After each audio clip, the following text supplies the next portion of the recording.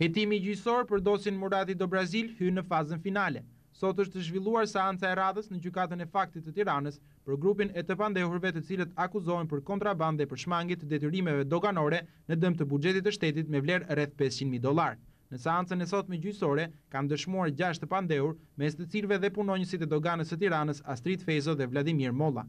Ata kanë shpjeguar se si ishin ngarkuar 7 mjete të tonazhit të rënd në datat 16 dhe 25 dhjetor të vitit 98 për të dërguar në doganën e Bllatës. Në këtë doganë do të bëhej kalimi fiktiv për në shtetin fqinj, ndërkohë që malli i ngarkuar pastaj do të shitej në tregun shqiptar.